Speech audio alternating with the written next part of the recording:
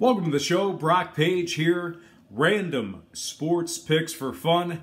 Thanks for tuning in to my third and final installment of my NFL Week 13 picks. And without any further ado, let's get into them. First game, the Philadelphia Eagles traveling to Seattle to take on the Seahawks in the primetime game.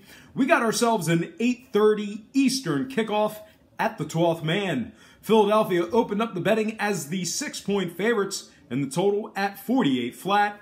Since the betting opened up though, we've seen a good amount of that early money come pouring in on the Seahawks and the under.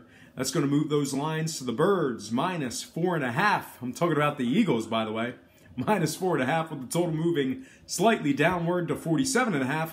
Currently, Philadelphia is the $2.40 favorites to win this one outright. And at the moment, the Seahawks are taking just 43% of the public money. So look for them to possibly be catching another half a point by kickoff if that trend continues.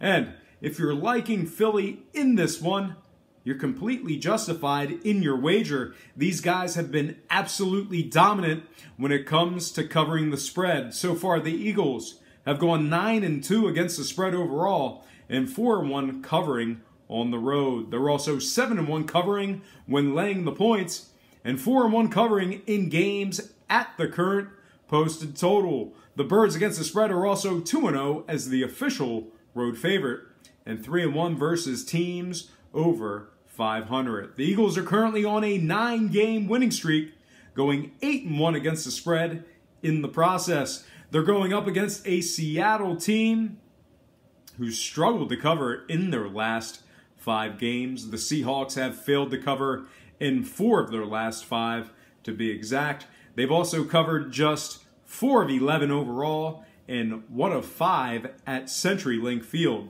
Now, scoring-wise, we've seen a good amount of unders in both teams' games. Both organizations are 3-1 to the under in their last 4. The Seahawks gave up just 15 points per contest on average in those 3 unders. Meanwhile, on the other side, the Eagles' D has been absolutely dominant, giving up just 7 points per contest in their last 3 unders as well. All told, I'm going to buy it down and take the Eagles -4 with the under 47.5.